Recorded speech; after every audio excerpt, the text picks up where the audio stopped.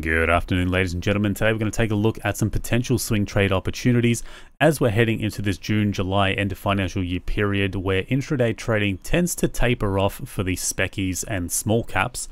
The liquidity tapers off, the number of catalysts tend to taper off as well. So we're going to take a look at some swing trading opportunities. And here's one that we took much earlier. The last couple of months we've been dabbling with APX. And just really simple technicals where it breaks out to the upside. I mentioned this on Twitter or X and Discord quite a number of times as this was developing. I thought it was really clean, taking profits as it sort of hits this initial area and then this secondary price target.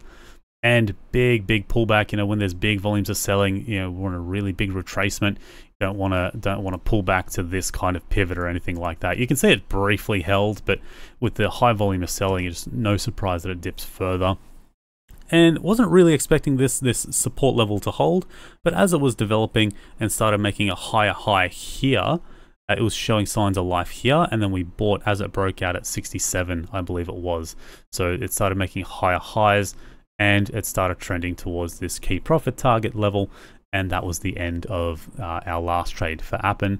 We're kind of looking maybe to come back to this 55.5 level. It'll have a nice tight stop loss, especially if it comes to 54.5.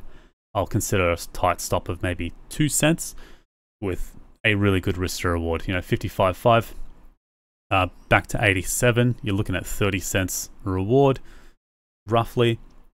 And you're looking at just maybe, let's say 3 cents of risk, maybe 2.5 cents of risk. So very good risk to reward. I would probably look at this as a low win-loss ratio. I'd probably looking at this, the likelihood of this breaking down to be quite high. I'd estimate somewhere around 65, maybe 2/3 of the time it breaks down. So even though the odds of this being successful is low, the risk to reward is very high. So I would be keeping an eye on this in the future. Next one we're going to look at is Vulcan. But before we look at that, we'll just look at the lithium ETF and how it's performing at the moment. Globally, it's looking a little bit better. It's forming a higher low. We'll sort of come back to this level here at 46.55. And, we've come off a long way, a very long way for lithium. It's tanked, the lithium spot price, whether it's carbonate or spodumene, is just absolutely just tanked. So we're going to take a look at Vulcan. We can see, these stocks have just gotten absolutely mauled. And what we're seeing is a recovery because one would estimate that this was, overbought. And now we're heading into what some would consider as oversold. And the price is just correcting, maybe reverting back to this sort of $5.60 sort of area, maybe $5. Who knows? No one really does. So what we're going to do is just trade the trade. So the idea is for this stock to bottom out, and it's traded in a range, broke out, hit a key level at this pivot point. And surprisingly, it actually broke down through this support level. Obviously high volume selling, but didn't expect it to come off. Sort of bounced in the middle of nowhere, which is fine, retested and bottomed out. And once it started curling up again here, once this stock broke above $3.24, it was buy. Bit of a pullback, which was unfortunate, but we held on and kept adding on to the position, and it just started breaking out. So closed out, unfortunately, at the highs of Thursday here, and 398. Unfortunate because it does keep rallying, and today was a little bit messy intraday. So considering a re-entry of maybe, let's say, a quarter of the size, if it dips back down into $4, and saving the other 3/4 if this pulls back and sort of comes back down to this pivot area, and we can have a really good risk to reward here, keeping it very tight around 353, 352 perhaps for the stop loss, maybe even a little bit lower. Don't want to be too tight because you can see there's the pivot is a bit of a range that's probably not as significant as this green pivot here, but still it's worth considering, and maybe a little bit of a wider stop for this one, and going in with the other 3/4 here. So about a quarter if it dips back down today, the other 3/4 at this level here. Tight stop, looking for very good risk to reward, maybe take a little bit off at 420 here, and then start targeting this $5 level. It almost seems inevitable but I don't want to say, it's definitely going there or anything like that, because obviously nothing is definite, nothing is certain. It is all just risk management. And, I feel like I need to put this in here. This is not a recommendation to buy, sell, or do anything. It's just education and entertainment purposes only. So we're going to take a look at LTR. LTR is kind of like Vulcan. Chart-wise, it's a much larger cap stock, so it's a lot slower to move. Same idea, targeting 1555 and 168, and of course, taking some off as it rallies and breaks out. We bought today on match. Very straightforward, broke out yesterday. It's unfortunate we missed it yesterday, but that's fine. Buying it today, catching a swing. If it pulls back, we got $1.36.5, and keeping it tight, maybe $1.32. So risk to reward is there, and it is clean. Next, we're going to take a look at NXL. This one popped up. I think it's 700 mil market cap or just under. And yeah, I don't really respect trend lines that much. This red trend line here, I don't really rate it. I'm more of a pivots kind of guy, so the yellow is the pivot. And it's just a really, really, really, really beaten down stock. You can see I've got some garbage charts from a few years back, but you can see a heavily oversold stock and starting to reverse. And this is looks like a pretty key pivot here at 226. Clearly broke through today, so we bought this one today and keeping the stop below today's candle. So the stop will be below today's candle by a couple of ticks, just in case it pulls back. Whether it pulls back to 223, which is fine. I don't think this pivot must absolutely hold. But it's more of a zone down to this pivot point here at 223 from this candle here, and just keeping it tight.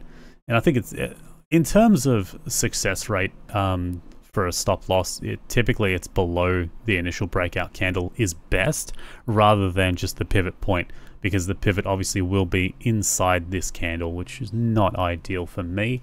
I'd be looking at below this candle as the stop loss. As for targets, I mean, sky's the limit for this one. Perhaps the initial target would be all the way towards this $3 level, but I expect this to take many, many months. This is not something that'll get there in a couple of days or weeks. You can see just how much it's consolidating and deciding where it wants to be, and the breakout is the way to go, because I can't remember what NXL is or does, and I don't particularly care because it's not a fundamental session. It's just purely technicals. APA, spotted this one, bought it today, again on a breakout, continuation of a breakout. This is a utility stock, so APA Group is in utilities. I don't know exactly to what extent they are, like what their product is, what they sell, what they do. But in terms of utility, we've got ORG. You can see utilities are on a absolute tear. So we've got AGL as well. So a few peers. And we're going to break out here at $9.50. Just a gap and rally.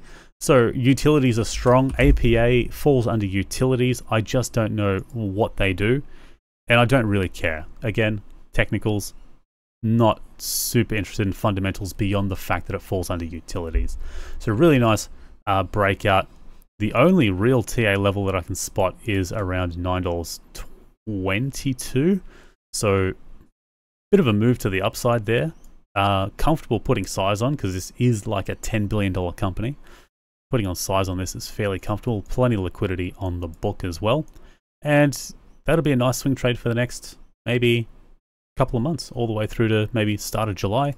Hopefully, we'll see how it trends, but this is very good in terms of risk to reward as well. And last but not least, probably is least, because this is the only stock that's not trending upwards. We've got a sideways ranging stock, and this kind of reminds me a bit of Vulcan. How it's just ranging on the bottom.